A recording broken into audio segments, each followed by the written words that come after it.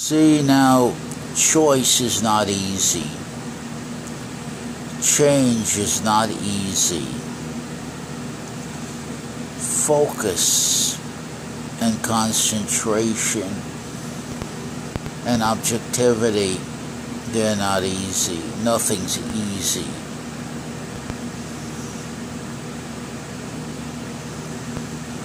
Choice is not easy. Desire is not easy. Self-assessment is not easy. You see, anybody that tells you these things are easy is handing you advice by admonishment that does not take into consideration potential and individual capacity to perform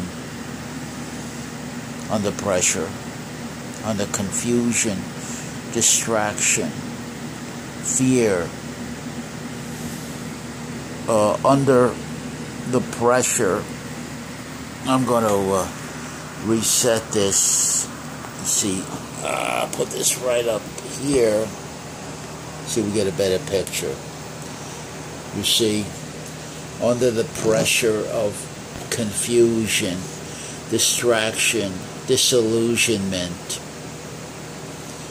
your past experiences and your past frustrations, your phony expectancies that have gone unanalyzed, unquestioned. You just let them come on you, out of control.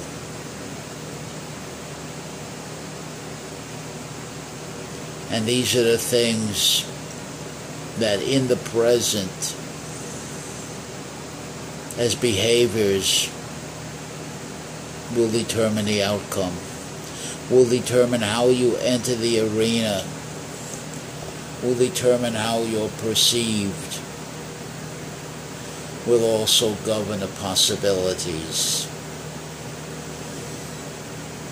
The question is, what's the protocol here?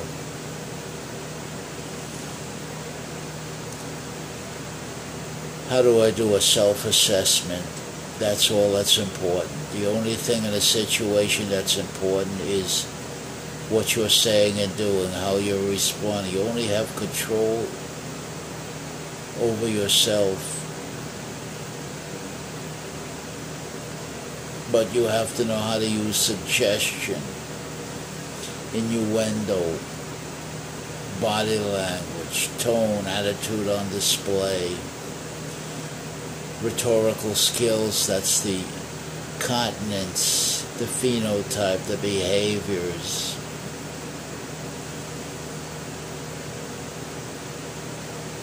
That's everything.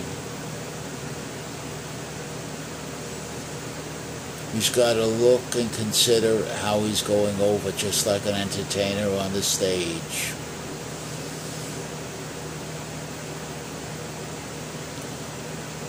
Be aware of this, or you're going to be murdered out there. This is all called the politics of the situation.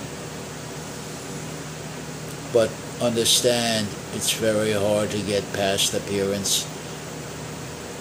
That's the proportions.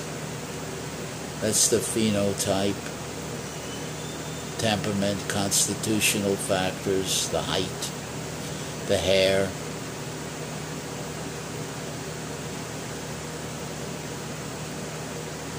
And compensate for all that. How do I do that? What do I say? What do I do? How do I do it? All that taken together, all those actions equals the outcome. Notice I said nothing about the other. You can do what little you can do, predicated on the Dr. Milt Erickson mirroring technique, trying to use showmanship to establish a rapport. Nothing happens without a rapport and a connection. But you cannot establish a rapport and a connection, even get a shot at it, if you don't know how to approach hello and survive the visual in the first place.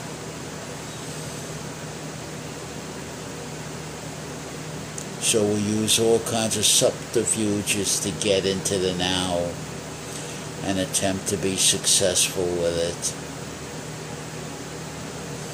Get a good outcome. But we never ask ourselves, ought I to want that outcome? Am I hoping just to get lucky? Do I want the outcome because I want to be like everybody else? That's the road to perdition. Because you can't follow a leader on this. You're limited by your appearance, your personality, your phenotype, your continence, your phenotype meaning your body presentation, your behaviors, your physical aspects to the other in the environment, in the arena. It's a contest. And then don't forget, there's an audience. There's a social situation. There are the legal aspects. Everything has protocol, rules, and regulation of legal aspects, even though they're unspoken.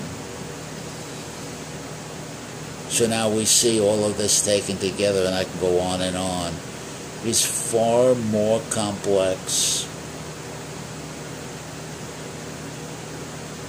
than a Tony Robbins can make it in coming up with a strategy that allegedly gets a breakthrough quickly. The real question is, Tony Robbins, can you make me tall like you, Tony?